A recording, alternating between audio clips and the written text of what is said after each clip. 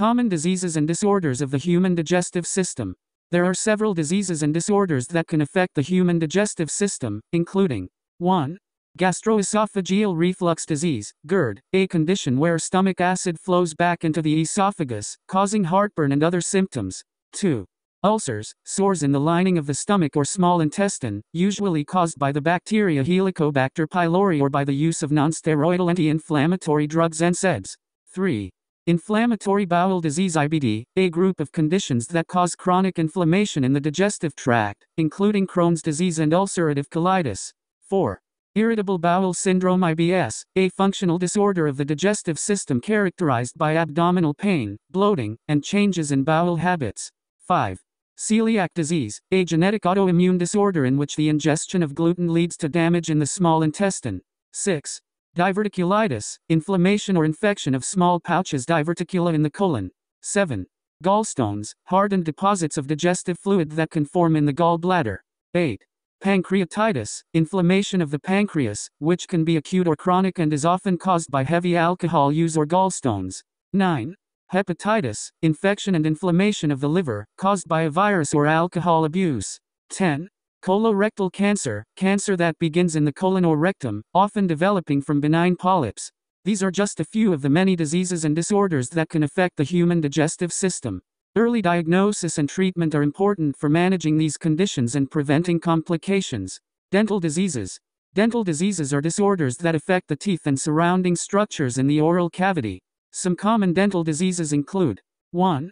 Tooth decay, the most common dental disease, caused by the buildup of bacteria on teeth that produce acid, leading to the breakdown of tooth enamel. 2. Gum disease, an infection of the tissues surrounding and supporting the teeth, caused by the buildup of plaque and tartar on teeth which leads to inflammation and eventual tissue damage. 3. Tooth sensitivity, a condition in which teeth become painful or sensitive to hot, cold, or sweet foods and drinks. 4. Tooth abscess, a pocket of pus that forms around the root of a tooth as a result of bacterial infection. 5. Oral cancer, cancer that develops in the tissues of the mouth or throat, often associated with tobacco and alcohol use. 6. Tooth erosion, a loss of tooth structure caused by chemical or physical factors, including acid erosion from acidic foods and drinks or brushing too hard. 7. Malocclusion, a misalignment of the teeth or jaws, often resulting in bite problems or orthodontic issues. 8. Temporomandibular joint TMJ disorder, pain and dysfunction of the TMJ, which can result in jaw pain, headaches, and difficulty chewing or speaking. Dental diseases can be prevented or treated through good oral hygiene practices, regular dental checkups, and lifestyle modifications such as avoiding tobacco and limiting sugary foods and drinks. Common dental diseases. 1. Dental caries, also known as tooth decay, it is caused by the buildup of bacteria on teeth that produces acid, leading to the breakdown of tooth enamel. Extra details. Dental caries, commonly known as tooth decay or cavities, is a bacterial infection that causes damage to the tooth structure, specifically the enamel and dentin. Bacteria produce acid when they consume carbohydrates, creating cavities and holes in the teeth over time.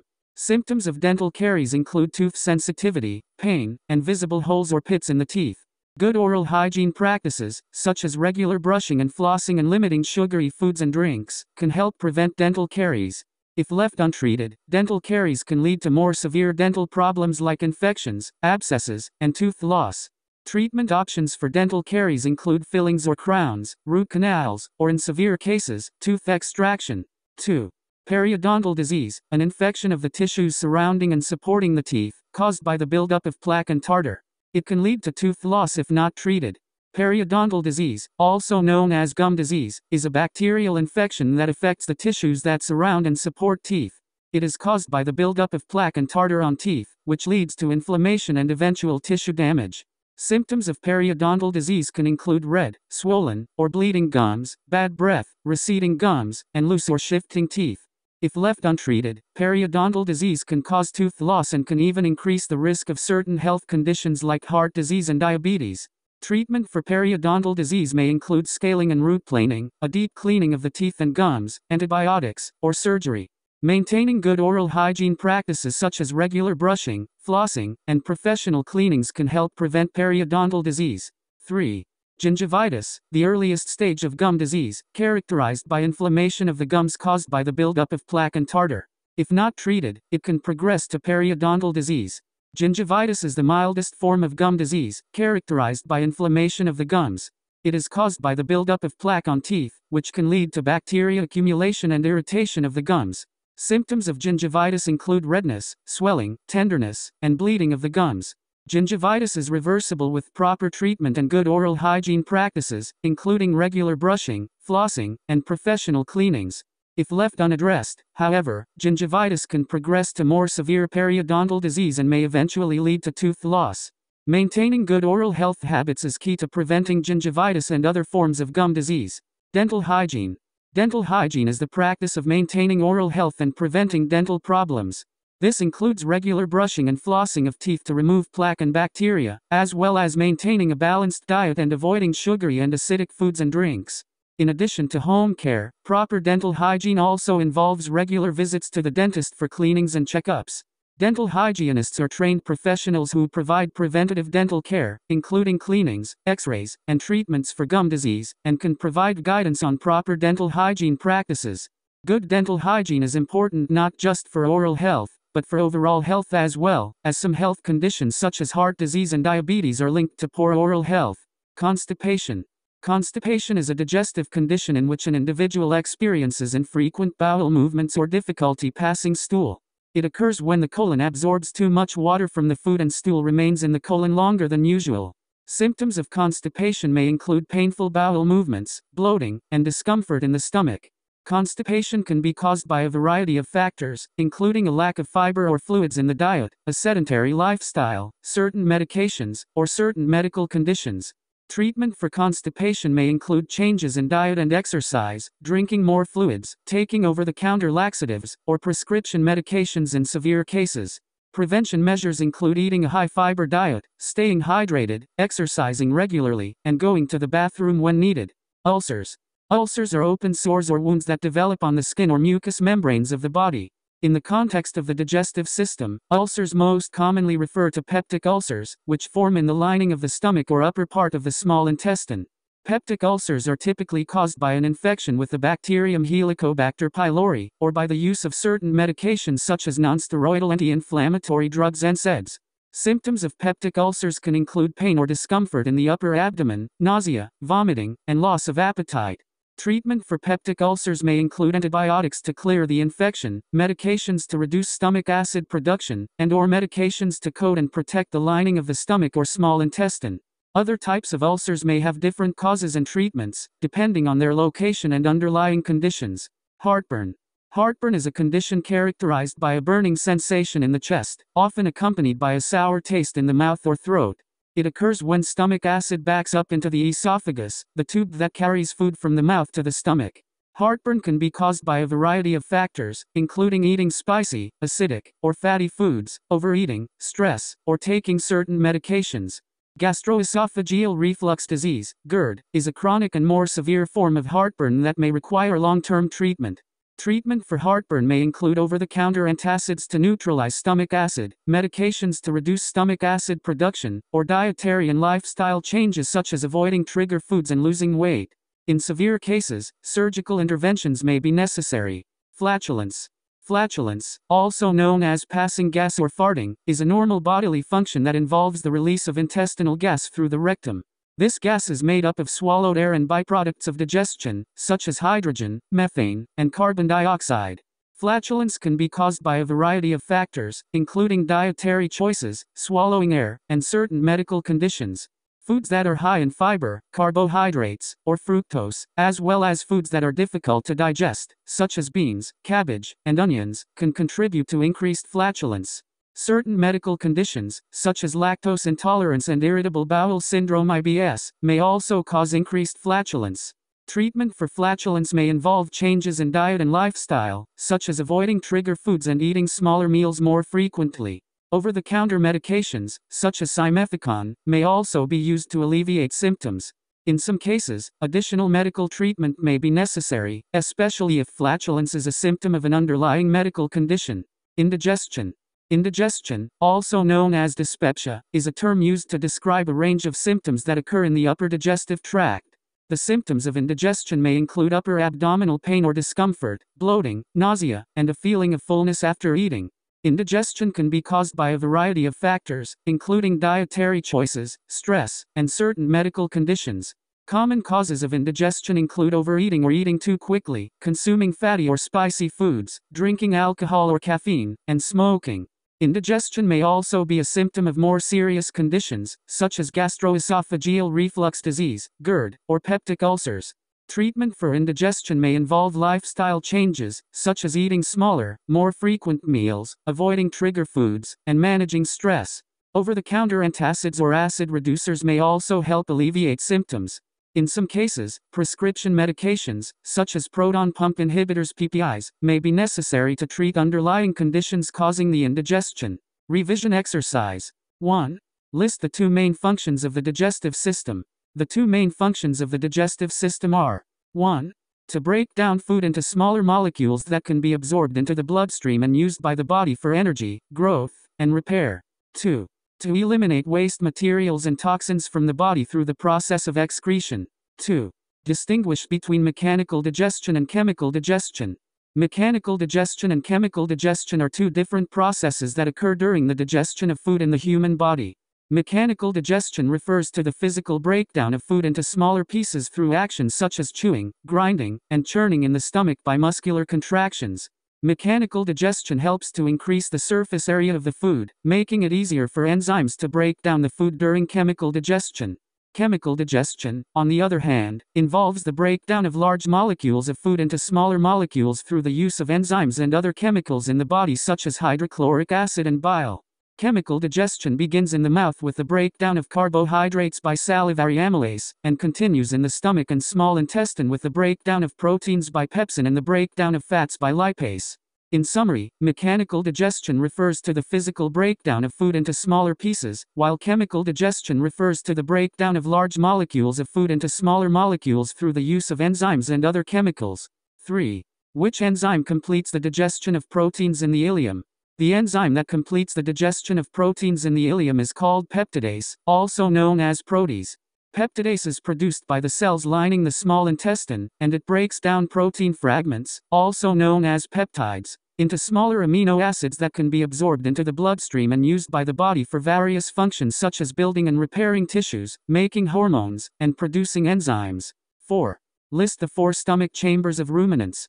The stomach of ruminants, such as cows, sheep, and deer, consists of 4 chambers, which are 1. Rumen. This is the largest chamber and serves as a fermentation vat where microorganisms break down cellulose and other plant fibers in the diet. 2. Reticulum. This chamber is where the particles of food are sorted and regurgitated for further chewing. 3. Omasum. The omasum is responsible for further processing of digesta, and absorption of some water, minerals, and electrolytes. 4. Abomasum. The fourth and final chamber of the ruminant stomach is the abomasum, which is similar to the stomach of monogastric animals, such as humans and pigs, as it secretes hydrochloric acid and enzymes to digest proteins, fats and carbohydrates from the fermented materials that passed through the previous 3 chambers. FAQs. 5. The main function of proteins in an animal body is to provide the building blocks for tissues and organs, and to act as enzymes, hormones, and transporters.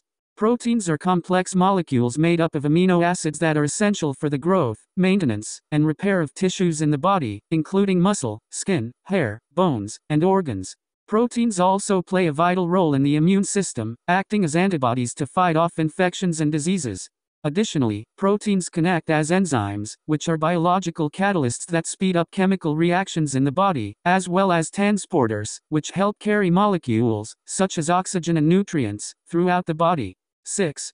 The enzyme pepsin is produced by certain cells in the stomach, called chief cells. These cells release pepsinogen, which is a precursor to pepsin. Pepsinogen is then activated by hydrochloric acid HCl in the stomach, which converts it into pepsin. Pepsin is a protease enzyme that breaks down proteins into smaller peptides by breaking the peptide bonds between amino acids. Pepsin is important for the initial digestion of protein in the stomach before it is further broken down in the small intestine by other proteases such as trypsin and chymotrypsin. 7. The pancreas is the organ that secretes both the digestive enzyme and a hormone. The pancreas is a digestive gland located behind the stomach, and it plays a vital role in the digestion of food. The pancreas produces pancreatic juice, which contains various enzymes that help digest carbohydrates, fats, and proteins in the small intestine. One of the key enzymes in pancreatic juice is called pancreatic amylase, which breaks down carbohydrates into simple sugars, such as glucose. In addition to digestive enzymes, the pancreas also secretes hormones such as insulin and glucagon, which regulate blood sugar levels in the body. 8. Trypsin and pepsin are both protease enzymes that break down proteins, but they act in different locations in the digestive system and have different optimal pH ranges. Pepsin is produced in the stomach by chief cells and works best in a highly acidic environment, with an optimal pH range of 1.5 to 2.0. Pepsin breaks down proteins into smaller peptides. Trypsin, on the other hand, is produced in the pancreas and secreted into the small intestine. It is activated from its precursor, trypsinogen, by an enzyme called enterokinase that is produced in the small intestine. Trypsin works best in a slightly alkaline environment, with an optimal pH of around 8.0. Trypsin breaks down peptides into smaller peptides and individual amino acids. Overall, pepsin starts the process of protein digestion in the stomach, while trypsin continues the process in the small intestine. 8. Peristalsis is a series of coordinated muscle contractions that propel food and digestive substances through the digestive tract. It occurs in the esophagus, stomach, small intestine, and large intestine. During peristalsis, muscles behind the food push it forward, while muscles in front of the food relax and allow it to move forward. This wave-like motion helps to mix and break down food, as well as move it along the digestive tract. Peristalsis is an involuntary process, meaning that we do not consciously control it. It is controlled by nerve impulses and hormones that signal the muscles to contract and relax in a coordinated manner.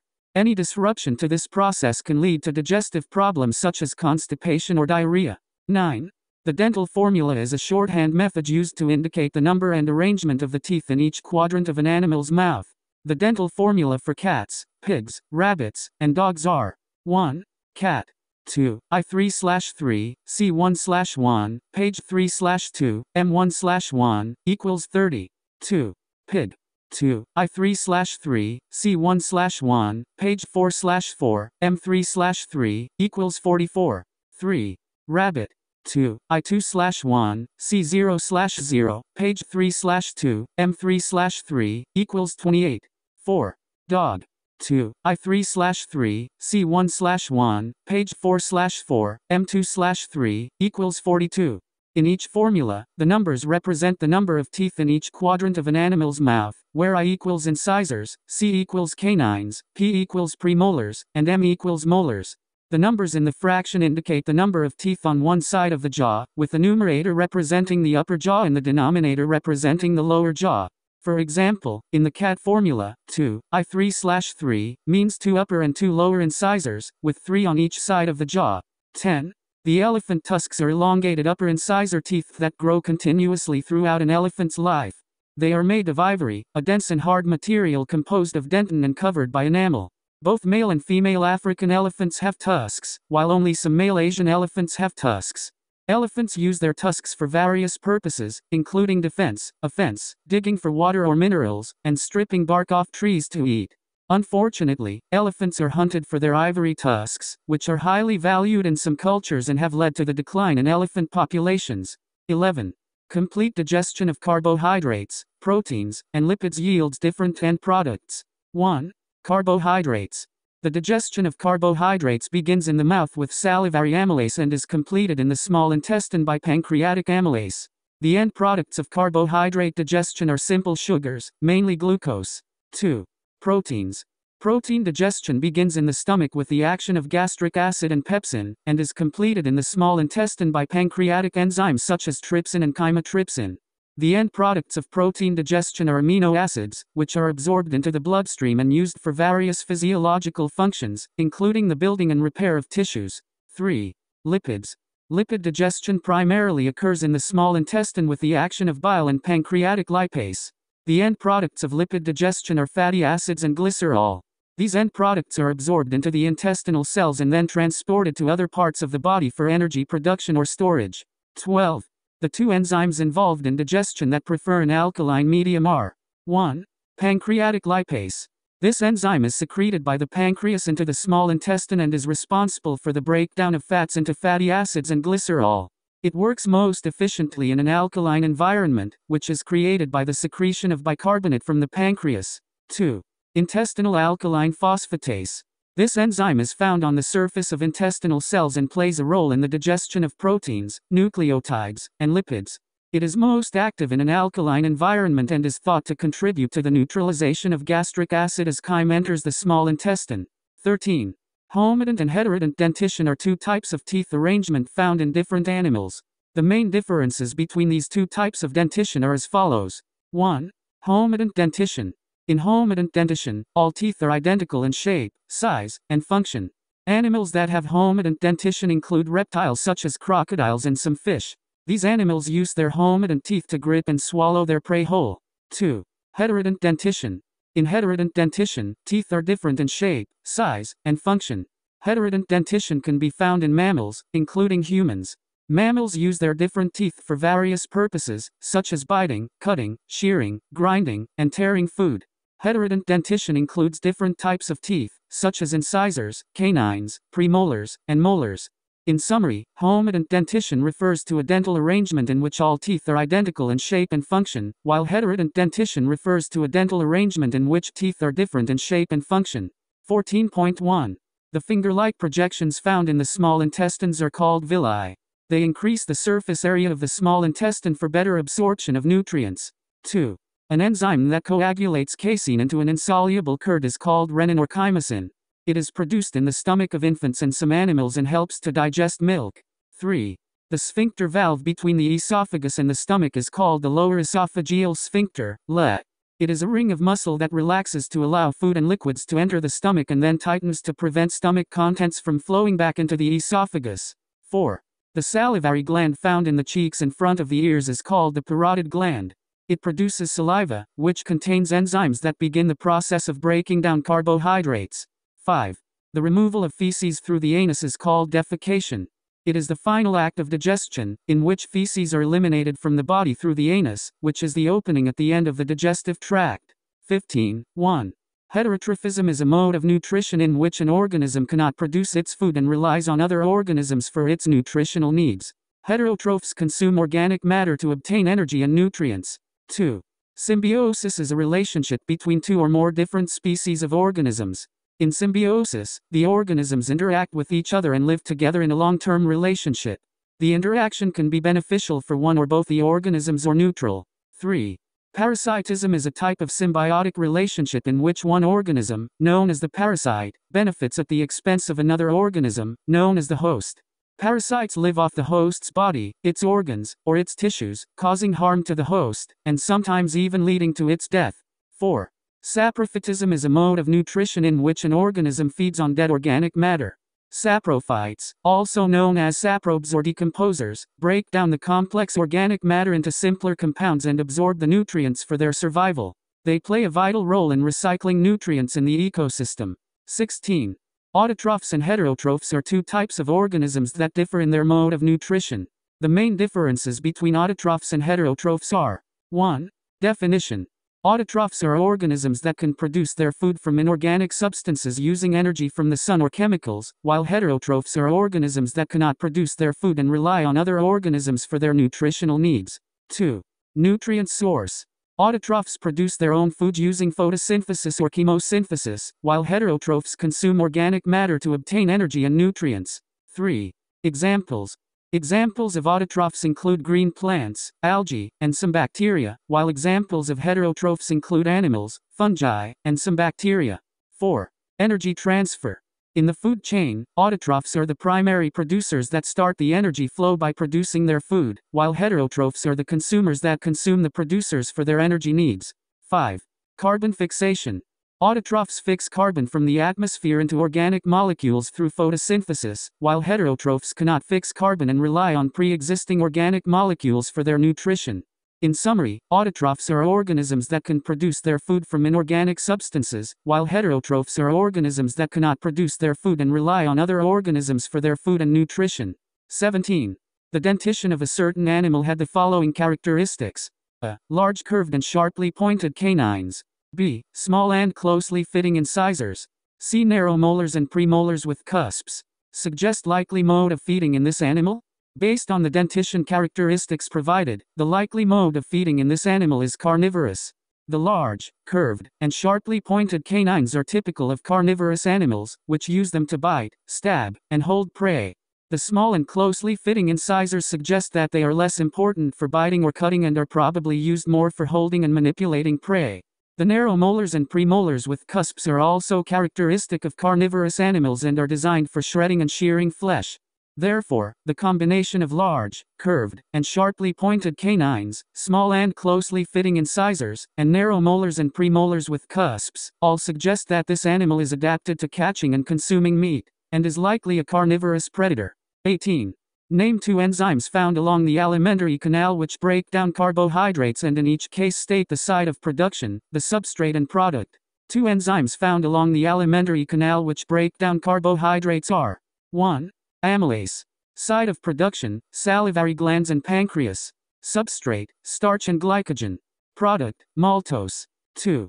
Maltase. Site of production, small intestine, intestinal glands. Substrate, maltose. Product, glucose. Amylase is an enzyme produced by the salivary glands and the pancreas. Salivary amylase begins breaking down carbohydrates, starch and glycogen in the mouth, while pancreatic amylase continues the process in the small intestine.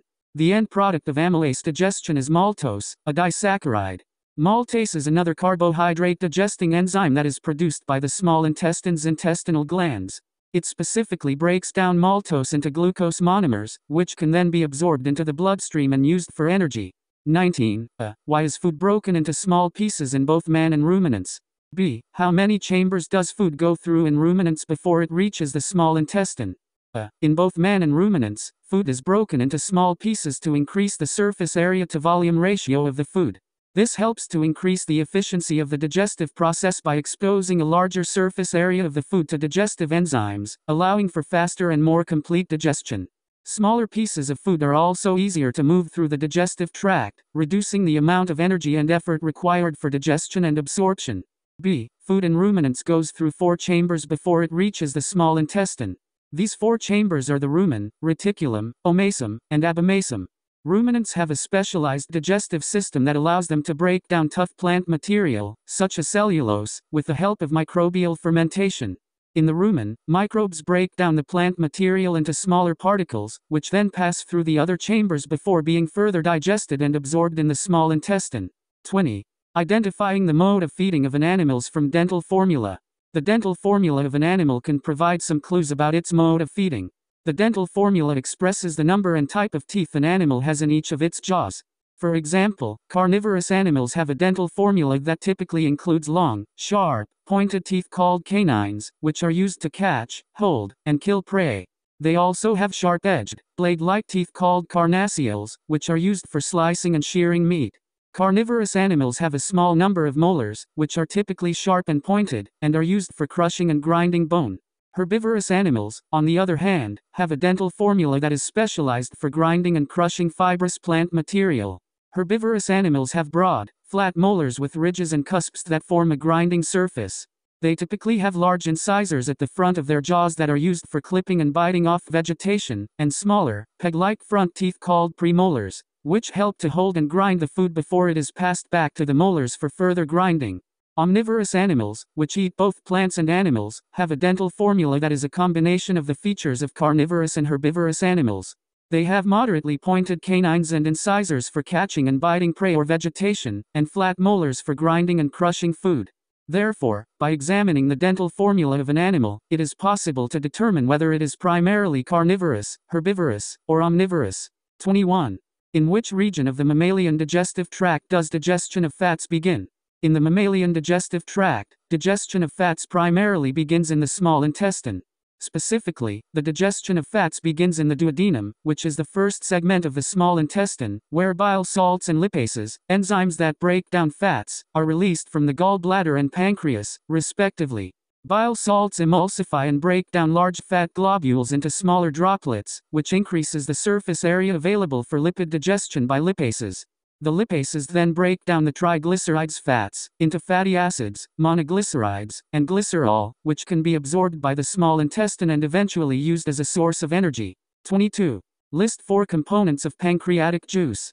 Pancreatic juice is a digestive fluid secreted by the pancreas into the small intestine.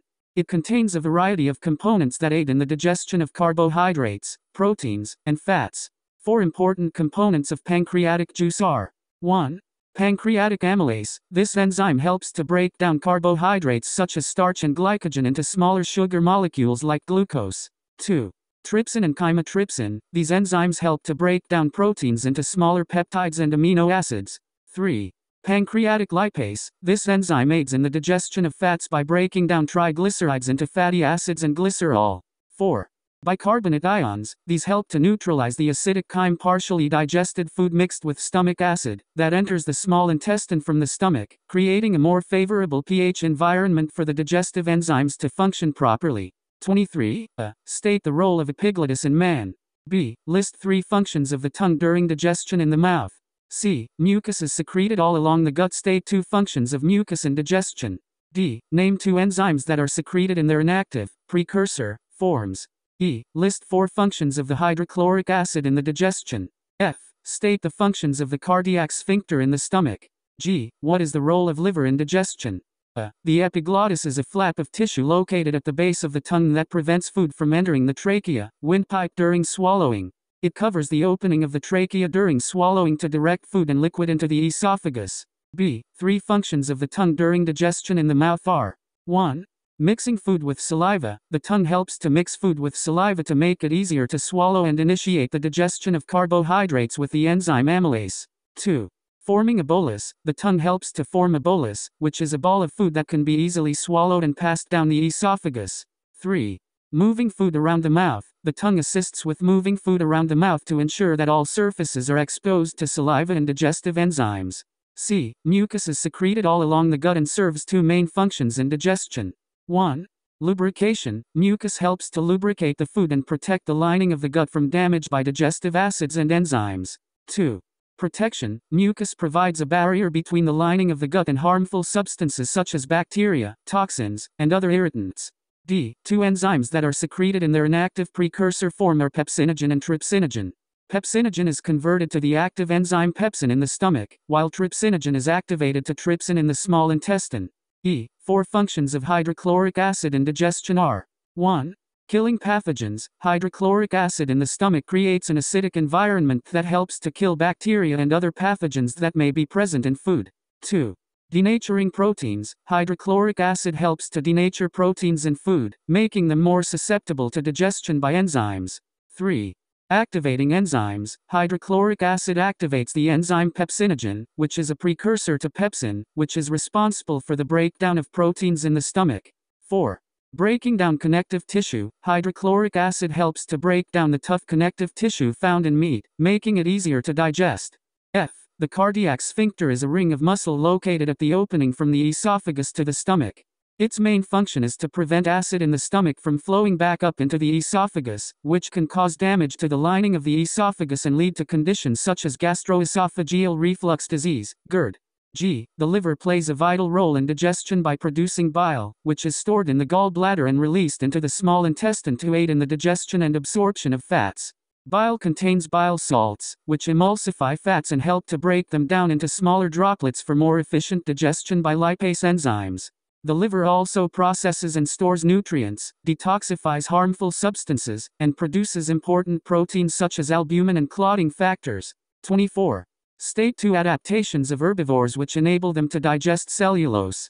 Herbivores have 2 major adaptations that enable them to digest cellulose. 1. Specialized stomachs. Many herbivores have specialized stomachs that contain microorganisms, such as bacteria and protozoa, which are capable of breaking down cellulose. These microorganisms can digest the cellulose and release nutrients that can be absorbed by the host animal. For example, ruminants like cows, sheep, and deer have multi-compartment stomachs that allow them to ferment and digest cellulose and plant material effectively. 2. Longer digestive tract. The digestive tract of herbivores is usually longer than that of carnivores, allowing more time for cellulose digestion. The longer tract provides more opportunities for the breakdown of cellulose and allows for greater absorption of nutrients. Additionally, some herbivores, such as rabbits and horses, practice coprophagy, which involves eating their own feces to help further break down cellulose and obtain additional nutrients. 25. In what ways can dental caries be prevented? Dental caries can be prevented in the following ways. 1. Regular brushing and flossing. Brushing twice daily with fluoride toothpaste and flossing once a day can help remove plaque and prevent the buildup of harmful bacteria that cause dental caries. 2.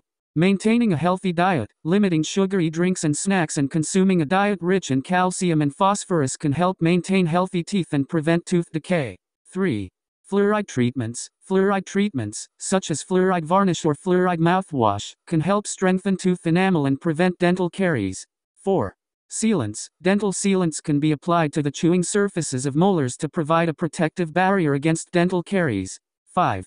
Regular dental checkups. Regular dental checkups and cleanings can help detect and treat dental caries in the early stages before they become more serious. 26. A student of Anderlecht Ridges High School in Kahama Municipal Council found 2 skulls in a national park. Skull A had jaws which had a gap where canines usually occur. It had no incisors in the upper jaw. The molars had sharp ridges. The upper and lower molars fitted well into each other. Skull B had long canines and the molars were flattened. What diet was animal A likely to have been adapted to be feeding on? 2. What diet was animal B likely to have been adapted to be feeding on? B. 1. What is the name of the gap the student observed between the molars and incisors? 2. What role does this gap play in the living animal? 3. Why are the molars from specimen A sharp-ridged and well-fitted? C. 1. What is the role of sharp canines in B? 2. What role would flattened molars play in B? Skull A is likely to have been adapted to a herbivorous diet, probably feeding on tough plant material such as leaves, twigs, and bark. 2. Skull B is likely to have been adapted to a carnivorous diet, probably feeding on meat or other animal protein. B. 1. The gap observed between the molars and incisors in skull A is called a diastema. 2. In the living animal, the diastema in skull A is believed to be an adaptation for feeding on tough plant material. The gap allows the animal to grasp and manipulate food more effectively, while the sharp-ridged molars are used to grind and break down tough plant material for digestion. 3. The sharp ridges on the molars in skull A are an adaptation for grinding and breaking down tough plant material more effectively. The well-fitted molars allow the animal to chew food more thoroughly, increasing the surface area exposed to digestive enzymes. C. 1. The sharp canines in skull B are likely to have played a role in capturing and killing prey. The canines are used to puncture and hold onto the prey while the animal feeds. 2. The flattened molars in skull B are an adaptation for crushing and shearing meat. The molars are used to break down tough connective tissue and grind meat into smaller pieces that are easier to digest.